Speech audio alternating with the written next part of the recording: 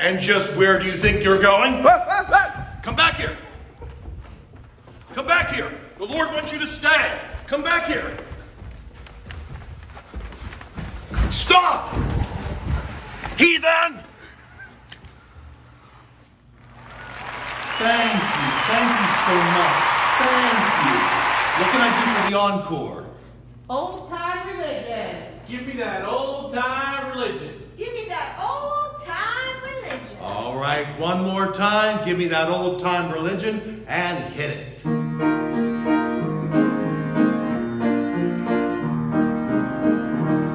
Give me that old-time religion. Give me that old-time religion. Give me that old-time religion. It's good enough for me. Choir, are you ready? Ready. Ready. Ready. And Batsy, are you ready? Ready. Then hit it.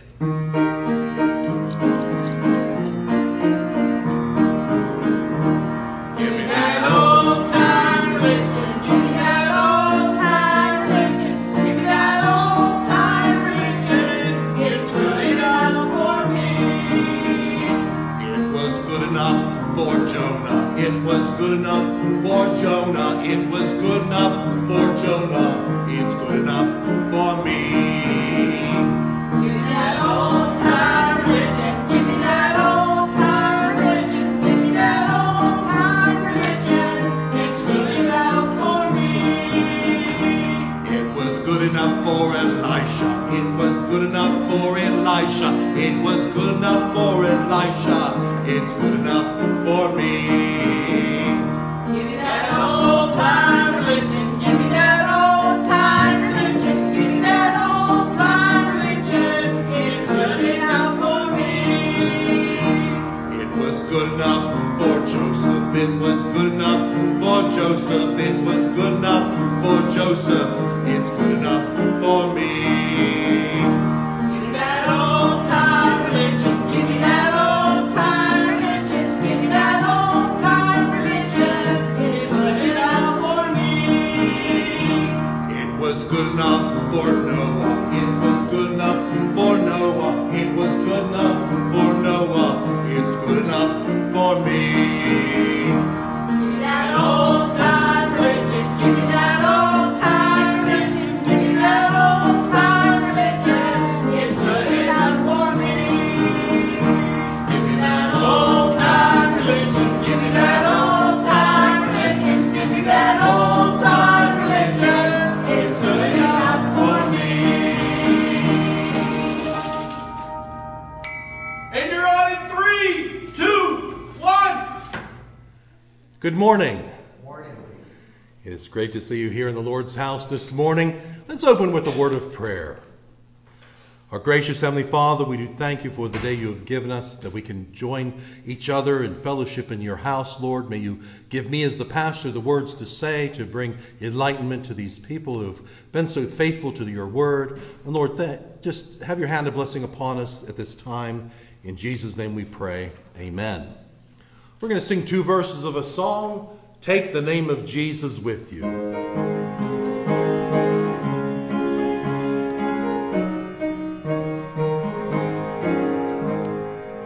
Take the name of Jesus with you. child of sorrow and of woe.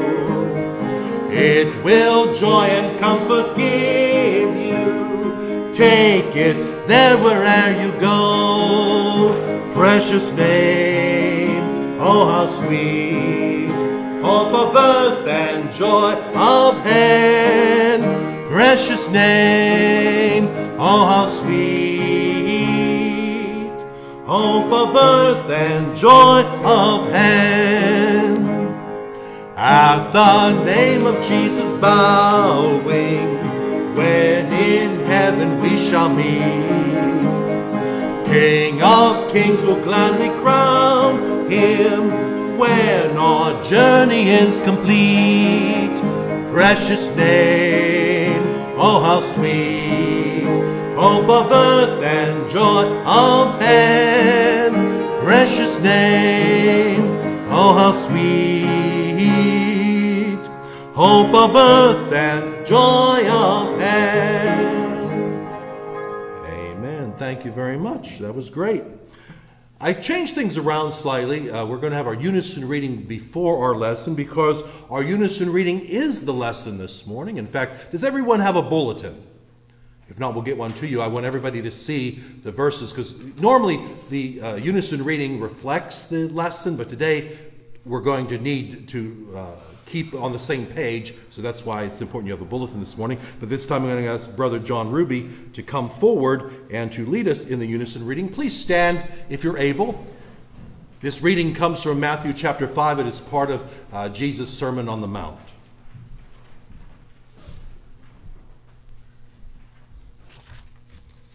But let your communication be yea, yea, nay, nay. For whatsoever is more than these cometh of evil.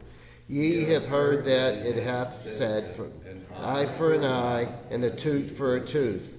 But I say unto you, that ye resist not evil, but whosoever shall smite thee on the right cheek, turn to him the other also. And if any man will sue thee at the law, and take away thy coat, let him have thy cloak also. May the Lord add his blessing to the reading of his word, and you may be seated. More often than you might think, I get into a conversation with somebody, and the conversation will involve either somebody doing me wrong or somebody doing this other person wrong. And the other person will say something to the effect of, well, what can we do? We're Christians. I guess we have to take our abuse lying down. After all, Jesus tells us that we are to turn the other cheek. Womp, womp, womp, womp.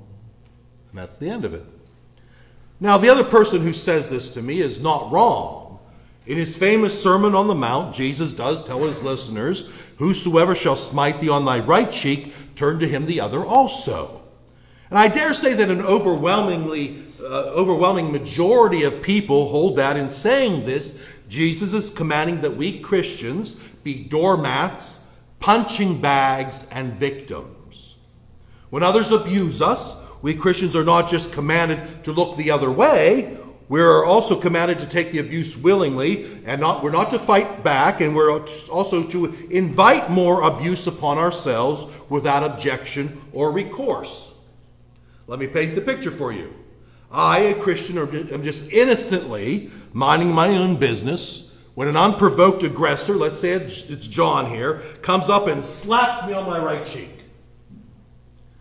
Now, wanting to be obedient to what the Lord commands, Jesus tells me to bravely turn to him my left cheek and let John whack me once again.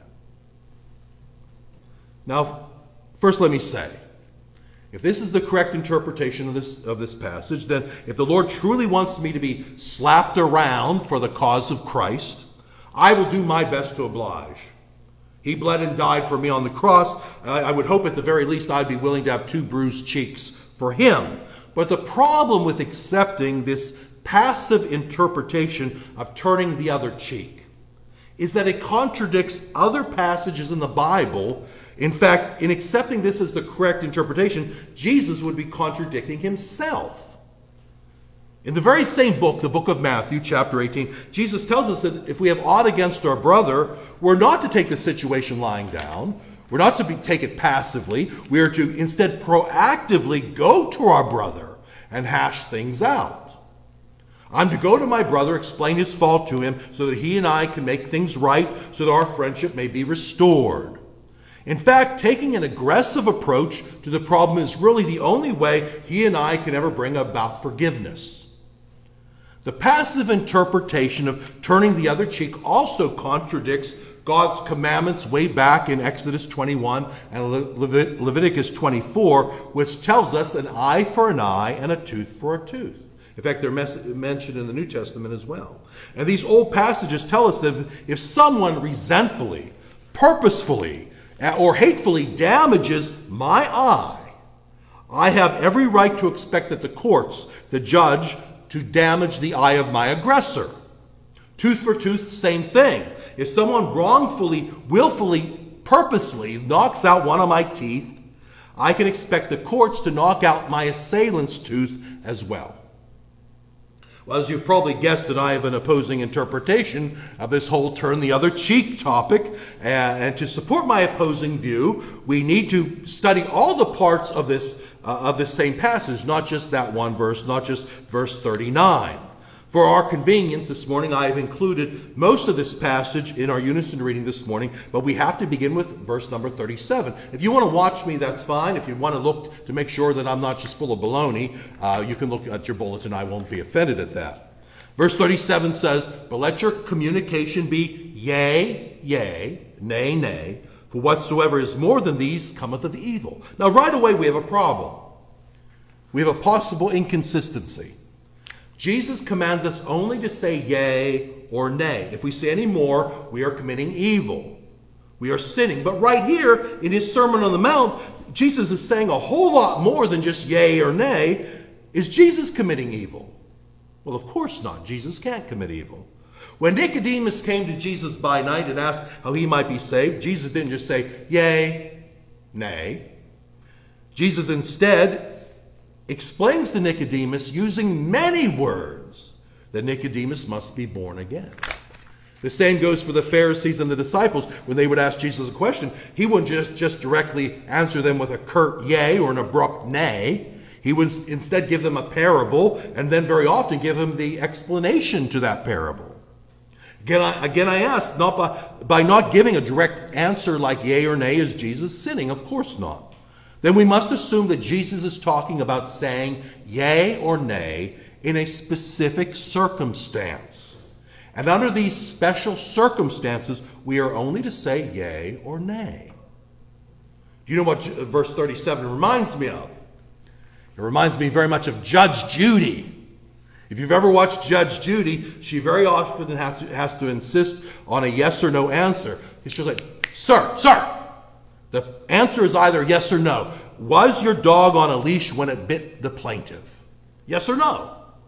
And Judge Judy gets so frustrated when people try to puff up their answer, when they try to reason away or explain away their guilt. Just answer yes or no. But of course, Judge Judy can get away with talking like this because, after all, she is a judge in a court of law. Hey, wait a minute. I saw something about law in this passage. Yeah, look at verse 40. There it is. It says, "If any man will sue thee at the law and take away thy coat, let him have thy cloak also."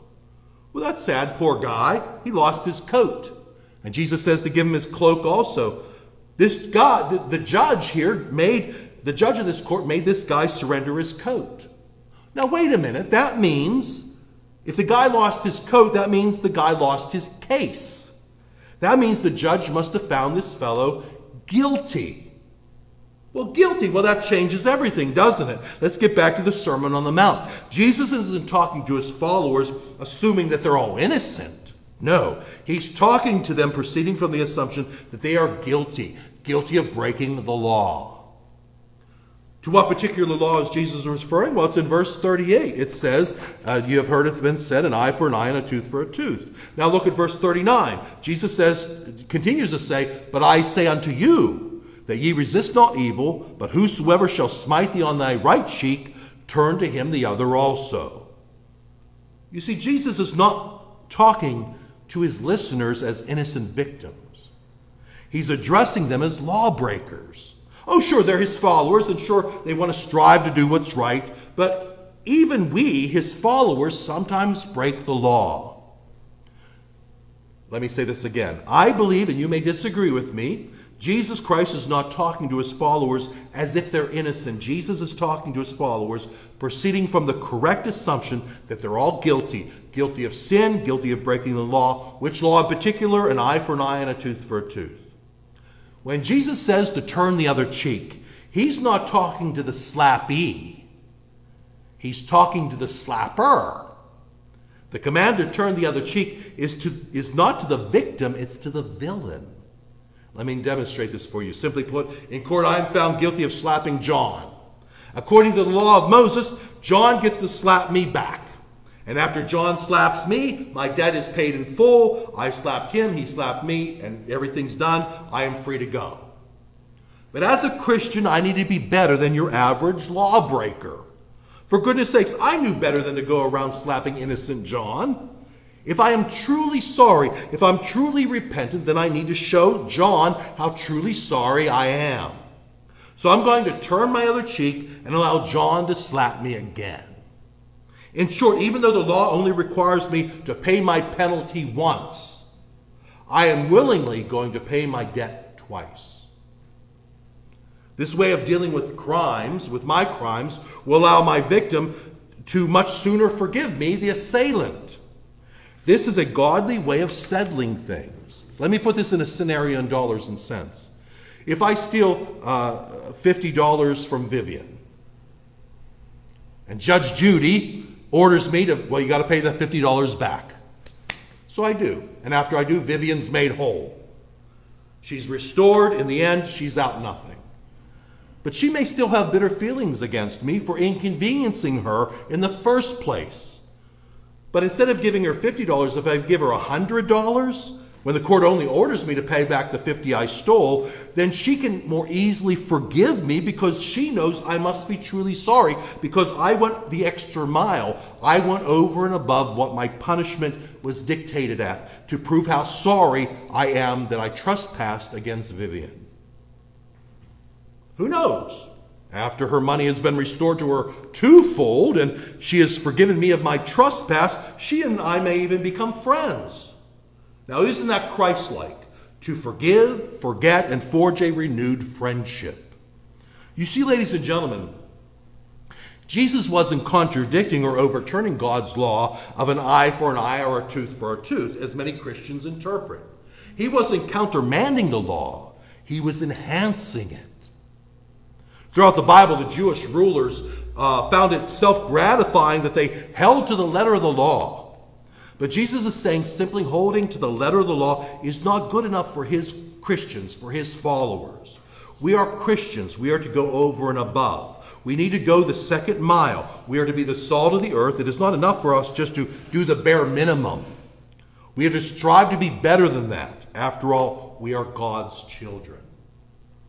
Any garden variety heathen can pay a fine. Any garden variety heathen can pay a penalty and complain about it later.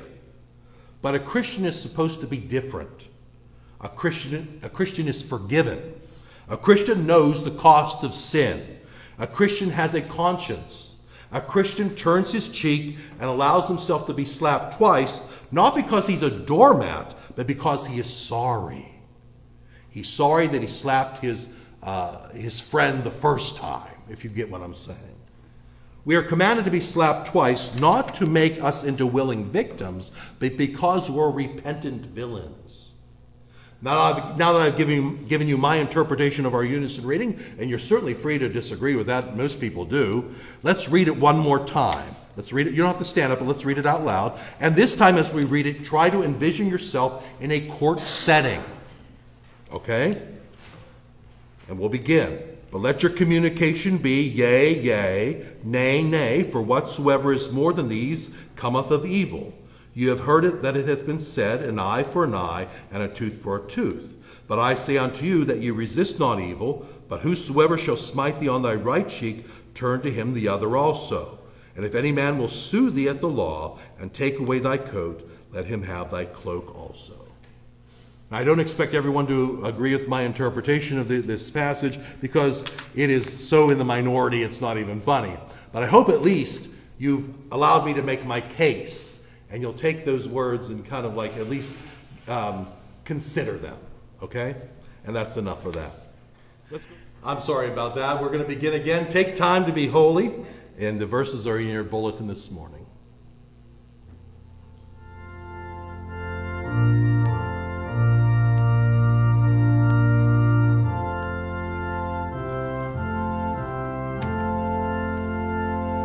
Take time to be holy, speak oft with thy Lord, abide in him always, and feed on his word. Make friends of God's children, help those who are weak, forgetting in nothing his blessing to seek. Take time to be holy, let him be thy guide, and run not before him, whatever betide. In joy or in sorrow, still follow the Lord, and looking to Jesus, still trust in his word. Amen. I'm going to have Brother, you okay there? Okay, we're going to have Brother Ixick come forward as he leads us in the responsive reading. There's no reason I picked the responsive reading this morning other than it kind of matches the front of the bulletin. In Genesis, we're told in the beginning God created the heavens and the earth. In John 1, we're told that in the beginning was the Word. And I thought, that's a pleasant and a very good thing to be reminded of. So please stand if you're able as Brother Bob leads us in this reading.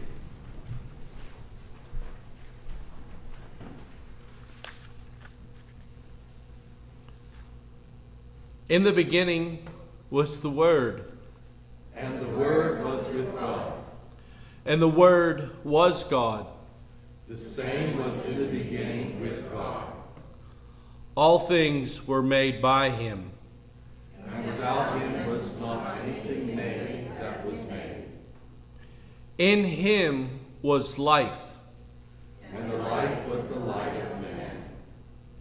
and the light shineth in darkness, And the darkness comprehended it not. that was the true light. Which lighteth every man that cometh into the world. He was in the world, And the world was made by him, and the world knew him not. Amen. And the Lord add his blessing to the reading of his word, and you may be seated. One last thing I need to announce is I decided I don't like to talk about money. There's nothing more gauche than talking about money, and we are in a position, I mean, God's been very good to us, and you all have been very faithful in your giving. That being said, I did make a promise that once a month I will just say that we have offering plates. We don't take a formal offering during this time of pandemic, but we do have offering plates in the front and in the back if the Lord puts on your heart to give and to tithe as a Christian should tithe. And you at home, you can send your tithe in, your offering, to P.O. Box 84, Norvelt, PA 15674. Okay, I did it. Now you won't hear that again for another month. I'm going to do that once a month. Anyway, let's go on with today's sermon. Several weeks ago, we began a series about the Bible hero Moses. And when we left off last week, the Hebrew people finally had Egypt behind them.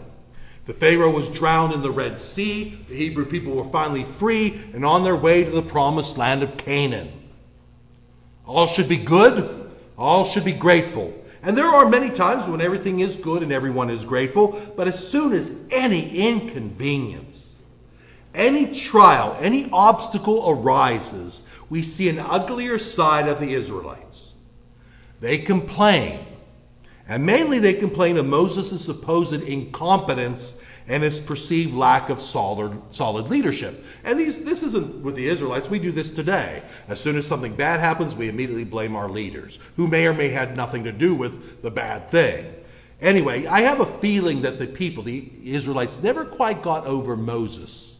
The fact that he was raised in the Egyptian royal household. And I think they never really overcame that. They're still very jealous of that, but that's just my interpretation. The Israelites very often complain that they do not have enough water to drink. And in their defense, they are trekking through the desert, and water would always be on my mind, but God always provides them with water. And in the spoiler alert, the 40 years it will take them to reach the land of Canaan, not one Israelite ever dies of thirst. Not one. And yet we find them complaining that they are going to die of thirst. We are soon to learn that this lack of faith in the Lord causes the Israelites to take 40 years to make a 2-week journey. But we'll get into that. So that's another sermon. We'll get into that in a few weeks. We'll begin this week's sermon in Exodus chapter 17. The Israelites are once again on the move, and they come to a place called Rephidim.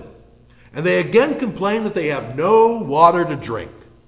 They begin insisting Moses give them water. They start demanding it of him, like he's got a hose on him. Like where's this water? Yeah, give us water, give us water. And the Israelites are so angry at Moses they threaten to stone him. Now, I know if you've had employees, I doubt any of you ever had employees threaten to kill you? Probably not. Yeah, that's pretty severe. And Moses asks them harshly as to why they're complaining to him and testing the Lord's patience. Moses tries to reassure the people that the Lord didn't bring them into the desert just so that they and their children and their animals could die of thirst. The Lord has a plan, but the people keep losing sight of that. And again, not one Israelite ever dies of thirst. Anyway, Moses, not wanting to be stoned to death, I mean, who would want to be stoned to death, prays to God for an answer. And the Lord tells Moses to take his rod and to strike a certain rock with it. And Moses obeys, and water gushes out of this rock for all the people to drink. And Moses does this while the Hebrew elders watch, so that the elders may attest that God is using Moses to bring them water. God is an important part of the Israelites' survival. God is trying to send the message that without Moses you don't have a chance. Even though it's God doing all this stuff, God chose Moses to be God's man in the deliverance of the Israelite people. But quenching their thirsts is the least of their problems. While the Israelites are there at Rephidim, the Amalekites stage an attack against them. So Moses tells Joshua, his right-hand man, to get the men ready for battle. They see the Amalekites coming. He says, Joshua, get the men ready for battle. And we can assume that most of the Israelites have no real battle training. They were slaves, not soldiers. So they are outmatched by these trained career soldiers of the Amalekites, who I'm sure are very well armed. Meanwhile, these guys are going into battle with spoons and pitchforks. They were slaves for that matter, as a reminder. While the Israelites and the Amalekites are engaged in this battle, the Lord guides Moses to stand on top of a hill to get a clear view of the fighting. And Moses' brother Aaron and a man named Hur, H-U-R, we'll be hearing about him quite often, accompany Moses on top of this hill. And God guides Moses to raise his hands. I don't have any holes, do I? Okay.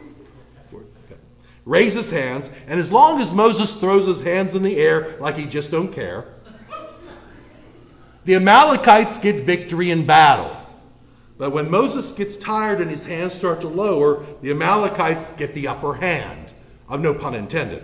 Anyway, now at this point in our story, Moses is in his 80s. Now 80 may be the new 40, but even 40-year-olds can't hold their hands up indefinitely. So Aaron and Hur sit Moses down on a rock. Then each man grabs hold of one of Moses' arms, and they hold his arms in the air. And the three men stay on that hill in this position until the sun sets, until Israel completely defeats the Amalekites. Now, there's nothing magical about Moses' armpits. There's nothing magical. God could have defeated the Amalekites without the use of Moses' arms. It was God who gave the Hebrew soldiers the victory. But he, once again, was trying to get them to see that Moses is an integral part of his plan for their success. And they keep missing this message. Anyway, moving on. A few weeks ago, we learned that Moses' wife Zipporah was one of the daughters of the priest of Midian. And the Bible gives him two names. One is Ruel and one is Jethro.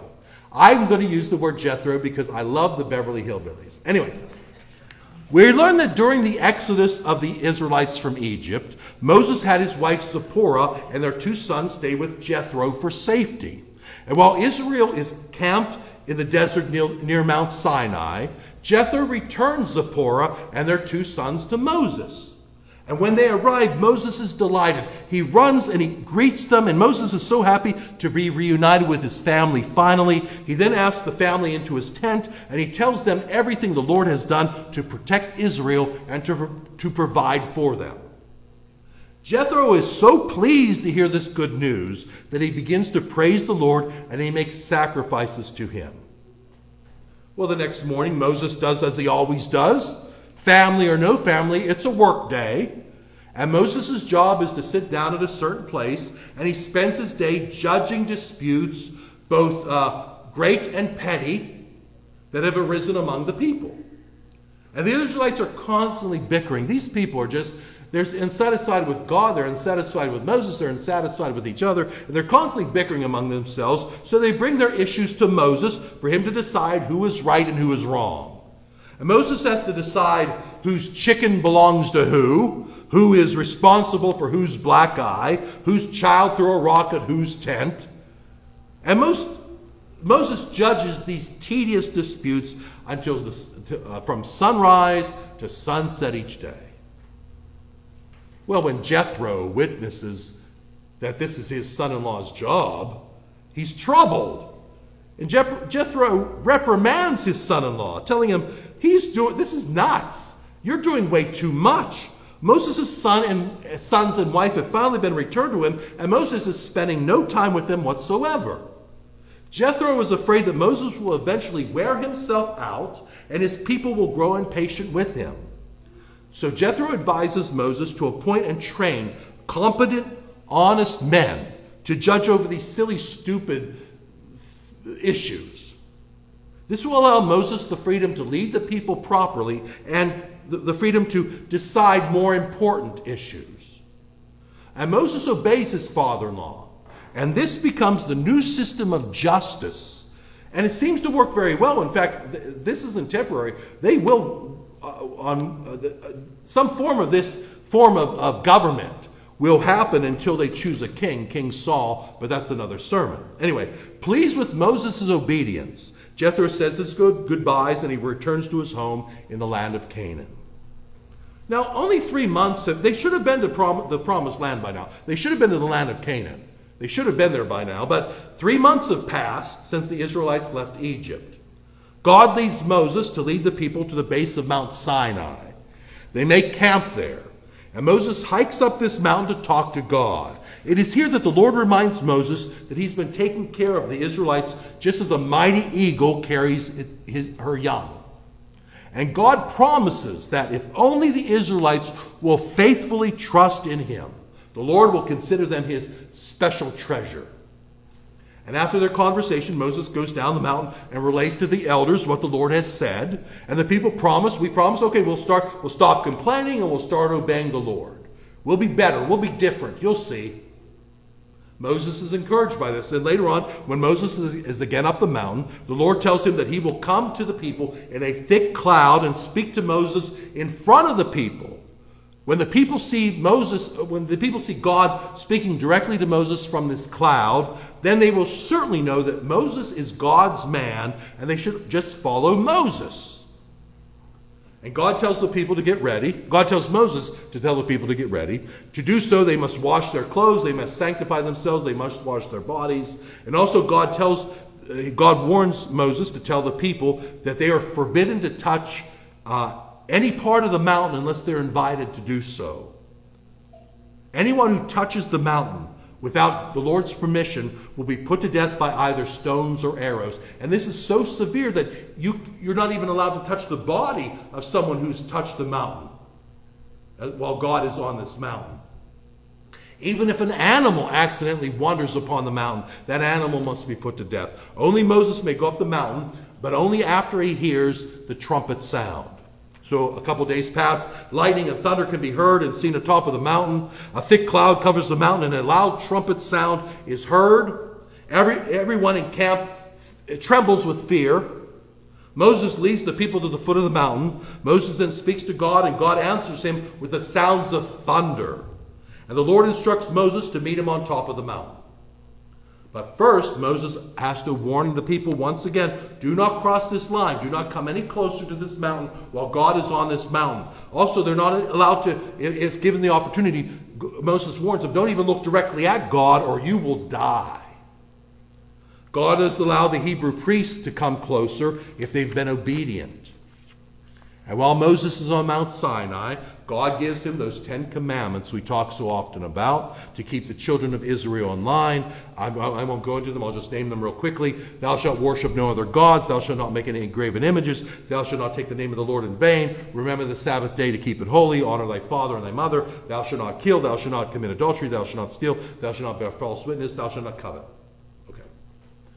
But besides these 10 commandments, and what is very often missed, God also gives Moses instructions on how to build altars for worshiping him, rules on the treatment of prisoners and servants, the punishment for murders and other crimes. He gives him property laws, guidelines for justice and equality among the people, rules for worship feasts. He gives him instructions for building a tabernacle and all the furnishings inside. He gives him instructions for building the Ark of the Covenant, designs for the priest's clothing, instructions on making sacrifices, as well as the qualification and ordination of priests, and directions on how to burn incense, etc., etc. He gives them a bunch of stuff. These laws and instructions are so vast that the Bible begins listing them in Exodus 20, and they do not end until Exodus 31. That's a lot. 11 full chapters. That doesn't even include their dietary laws and how they're determined what is clean and what is unclean. That's yet to come, but that's another sermon. We'll get to that in the future. Now, while God is dishing out these commandments to Moses, the people can hear thunder and see smoke and lightning coming from on top of this mountain. The Hebrew people are afraid, and the people agree to these laws, and they promise to obey him because they fear the Lord. And that's not a bad thing, to fear the Lord. We need to. Moses actually makes several trips up and down Mount Sinai. He would speak to God, and then he would come back down and prepare and warn the people of what God has said. And each time Moses leaves Aaron in charge, and Aaron has his buddy Hur, we heard about him before, at his side. And I believe, if I'm counting correctly, I may have this wrong, during Moses' 6th ascent up this mountain, that he is allowed to bring with him Joshua, his right-hand man. But Joshua is not allowed to enter into God's presence, so Joshua makes camp halfway up the mountain. This time, God detains Moses for 40 days. God has a lot to say, as I told you before. And Joshua patiently waits for Moses to return. After the people down at the foot of the mountain, the Israelites, realize that Moses has been on the mountain for a much longer time than he had been before during his other trips, get this, they ask Aaron to make them a god, small G-O-D, to protect them. Can you imagine? They see the thunder, they see the clouds, it was only 3 months ago that they went through the Red Sea. It was just last week that they were getting water from a rock. That's amazing to me. But because Moses was up on the mountain for 40 days, they asked Aaron, his brother, to make them a god to protect them. Here it even gets worse. Aaron, who was there beside Moses during the plagues, who has seen everything that Moses has seen, who's been, Moses is not his right-hand man, that's Joshua, but certainly his left-hand man and his brother. Aaron, for some reason, agrees. He thinks it's a marvelous idea. He agrees to make an idol to protect them. So he instructs all of them. Remember before they left Egypt, they asked all their masters for their gold jewelry and all this. They had some gold with them, and the masters just gave them anything they wanted. He instructs them to collect all their gold earrings. And I'm sure other gold as well. But you know, there's thousands of them. That's a lot of gold. And the people are excited to comply. Here's our earrings. Look, boom, boom, boom. Here. Aaron has their gold jewelry melted down and forged into a shape of a calf. Now, again, there's thousands of them. This could have been a pretty big, maybe it was a small thing, maybe it was a big thing, I don't know. We foolish humans think that God is impressed by our gold. He is not. You know, in heaven, gold is so plenteous, it's so common that it's used as road paving material. You do know that. It means nothing to God. Anyhow, the people then begin giving credit. They have this golden calf. They begin giving credit to this new God, this golden calf, for delivering them out of the hands of the wicked Egyptians. Can you imagine? It was God through Moses who delivered the people, and Aaron was there. And the golden calf wasn't even forged at that point. How short are their memories, and how brief is their appreciation? So when Aaron sees the people are pleased with their new God, he gets this, builds an altar in front of this idol so that people can offer sacrifices to it.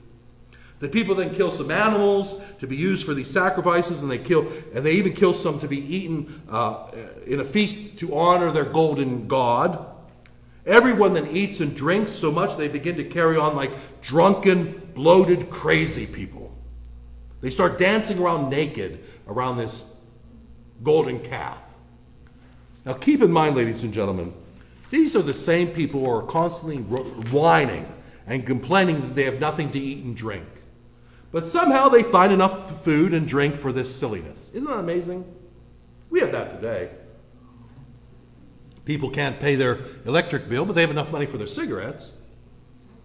I mean, people have enough money, you know, you have the money anyway. Of course, God, being omniscient, knows what the people are up to. He's up on the mountain with Moses. He tells Moses that he better hurry down the mountain because his people are acting like fools.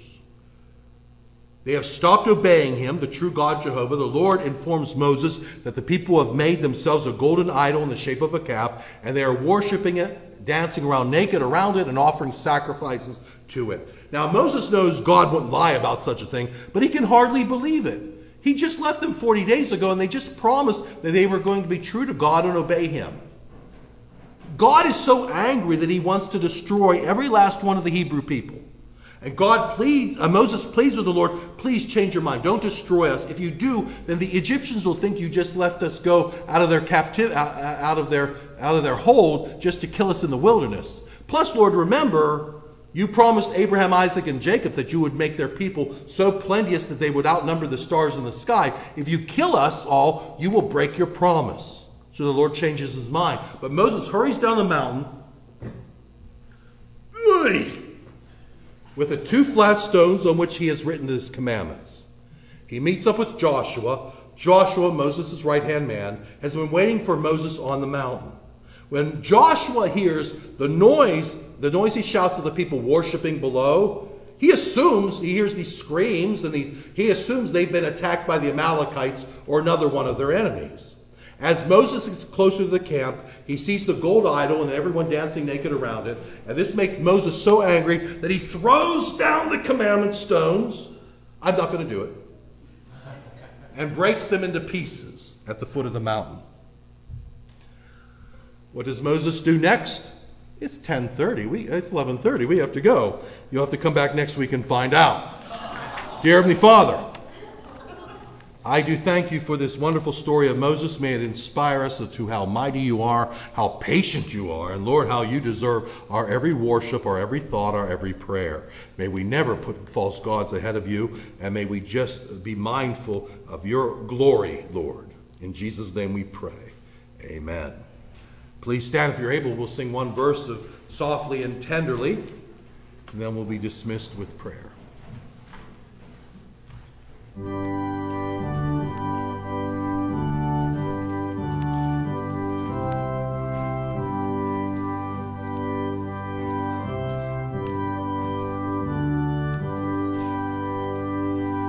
Softly and tenderly, Jesus is calling, calling for you and for me.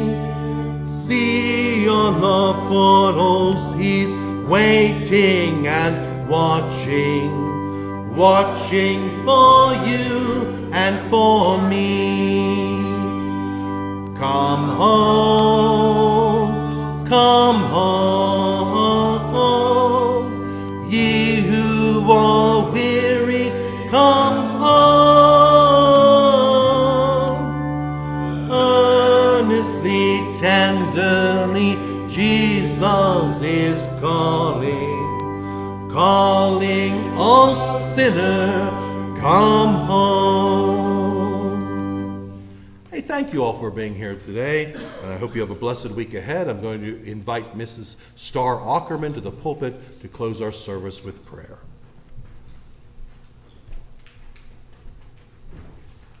Please pray. Heavenly Father, we just come before you, and we're so grateful for the man that fills this pulpit. We're so grateful that he gives us different things to think about and a different twist to everything that we have learned. Lord, that it really lifts your heart to know that we can really come before you and worship you. Lord, we just praise you and thank you for everything that you have done for us. We ask, Lord, that we not be like the Hebrews, that we don't grumble and complain, that we remember to just praise you for everything, every day, for all the little things and for the big things, Lord. We are grateful. Be with us this week and keep us to remember when we come up against anything, ask, what would Jesus do? And let us strive to be more like our Savior. In Jesus' name we pray. Amen. Amen. Thank you very much. You are dismissed.